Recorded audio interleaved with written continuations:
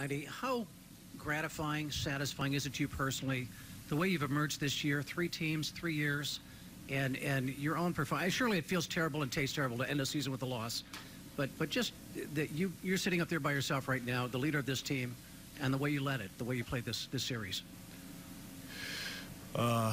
First off, I just want to thank God for the ability to play this game. Thank God for all the blessings He's given me, and just thank God for this year. It's been a blessing. I'm alive, and I'm playing the game I love.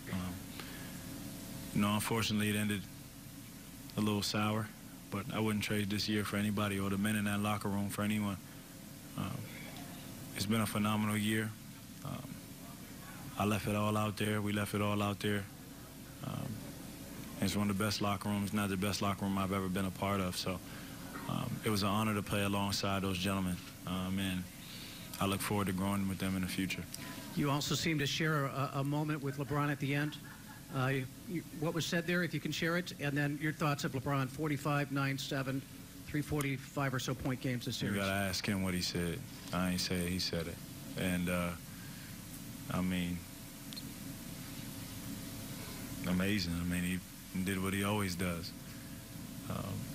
It's not really shocking. I mean, he's the best in the world. That's what the best does.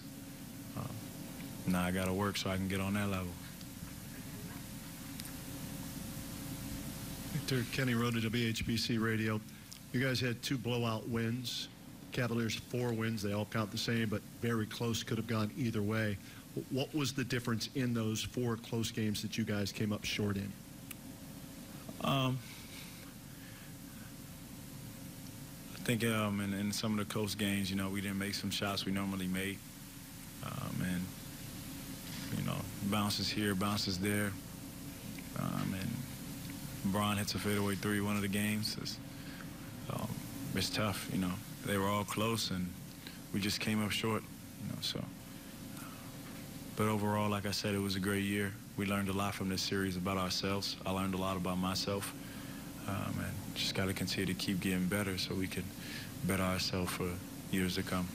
Were you guys at all caught off guard with Tristan being inserted into the starting lineup today for the first time in this series? Yeah, it was obviously new for us, but I think in the second half we did a better job of making the adjustment, and, credit them, credit him. He played a great game, came in and was effective, and, we just came up short. So it's unfortunate, but give them credit. They play well.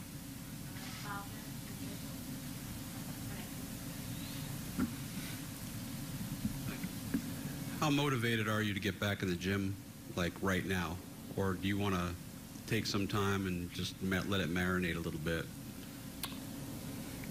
I don't know how to take time off. So I had somebody tell me, take a break and enjoy your life. I say, this is my life. So